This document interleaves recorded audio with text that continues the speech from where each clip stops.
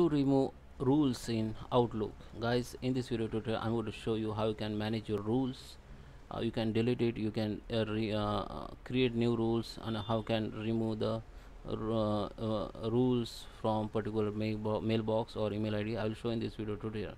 So guys, let's start with the video. Before we start, I request you, if you like this video, hit the like button, subscribe my channel, and don't forget comments below. So let me go on my Outlook here. Okay, so here you can see I have two mailbox.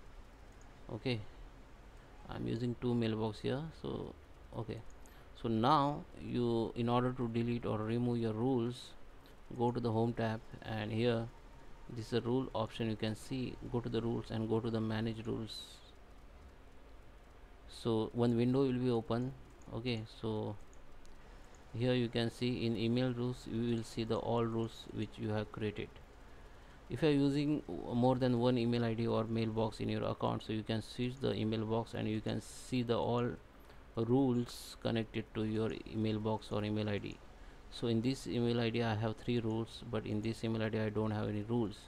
So I just switch email ID here or mailbox. So you can see I have 3 email ID. So you can select all like this, and you can remove all at the one time, or just select the single one and remove from here. Okay, you can also edit your rules. Just select it and okay, just double click on it. So the rules editing will be open, the window will be open. Now you can edit as per your requirement and just finish it. If you want to delete, just select and you can delete. You can change the rule. Okay, here from here you can also edit the rule setting. You can rename rules. You can, okay, you can copy the folder, you can move the folder. Okay, you can delete the rules from here.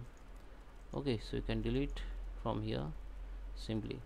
So guys, I hope you like this video. Please subscribe me. Thank you for watching.